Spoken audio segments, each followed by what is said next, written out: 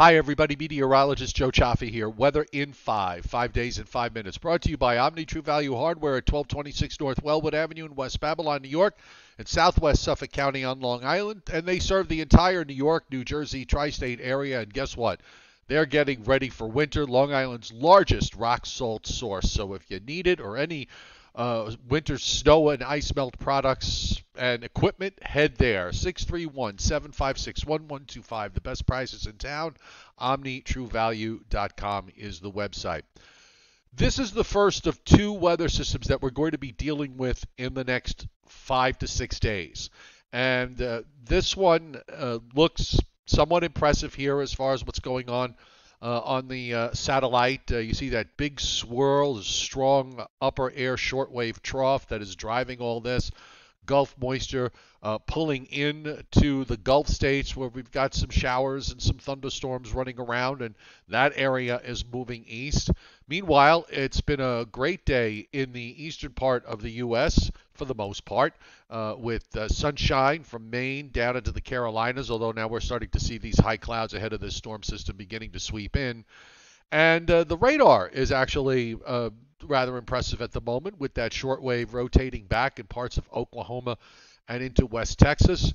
And we can see some heavier downpours and a couple of severe weather warnings that have gone up at 5:45 p.m. Eastern Time in parts of southeastern Louisiana. This area is going to be moving on east and northeast, and that means we're going to see rain moving into the mid-Atlantic and points northward, also moving up into parts in the Ohio Valley and over to the Great Lakes as low pressure heads northeastward. As far as rainfall is concerned from this is a relatively fast-moving weather system, and the WPC folks showing that at least through the daytime on Sunday, we are going to see anywhere from a half to maybe as much as 3/4 of an inch.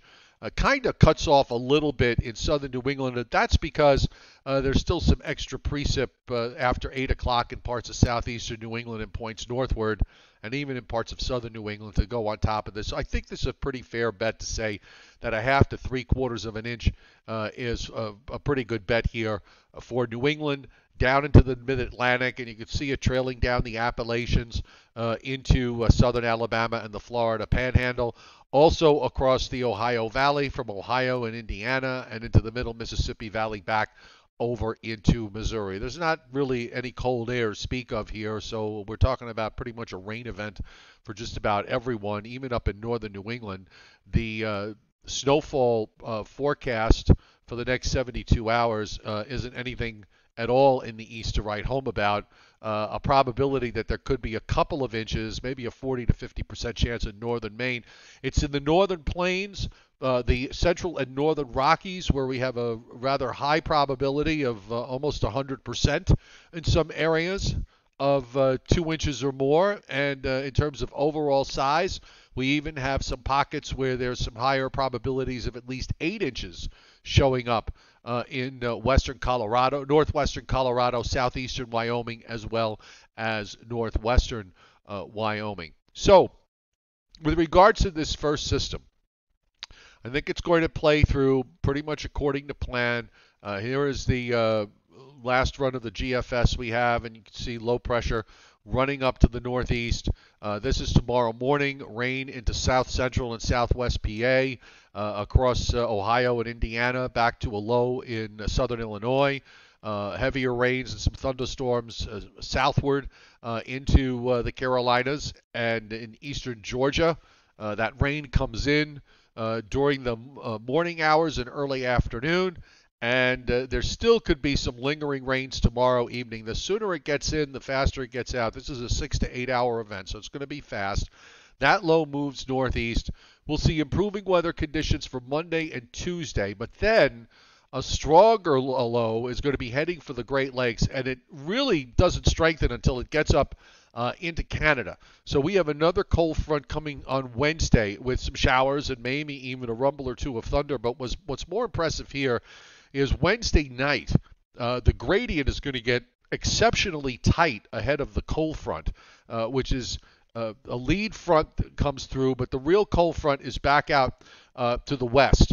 And the gradient's going to tighten up. So I think we have a pretty good shot here of seeing gusty south to southwest winds of 40 miles an hour or more from say northeastern Virginia up into New England and into upstate New York. So this is going to be a bit of a powerhouse front going by. And then after that, we're going to have some strong gusty winds and a quick shot of cold air that comes in for the end of next week before things calm down again going into next weekend. And as far as temperatures are concerned, we're probably going to see temperatures tomorrow get up to about mid-50s to around or even over 60 in some places.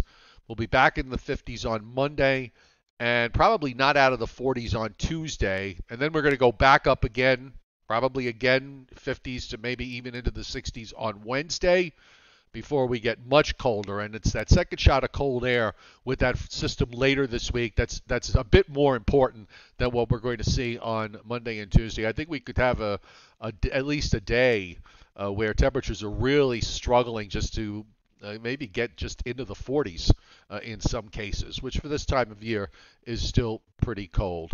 Weather in 5 brought to you by Omni True Value Hardware at 1226 North Wellwood Avenue in West Babylon, New York, 631-756-1125 for the best prices anywhere. OmniTrueValue.com is the website. So we'll be watching these two weather systems in the coming days. The Joe and Joe Weather Show will be back tomorrow. We've been off for 4 days for Thanksgiving. So we will be back tomorrow at 11 a.m. Eastern Time on my YouTube channel. So we hope to see you then.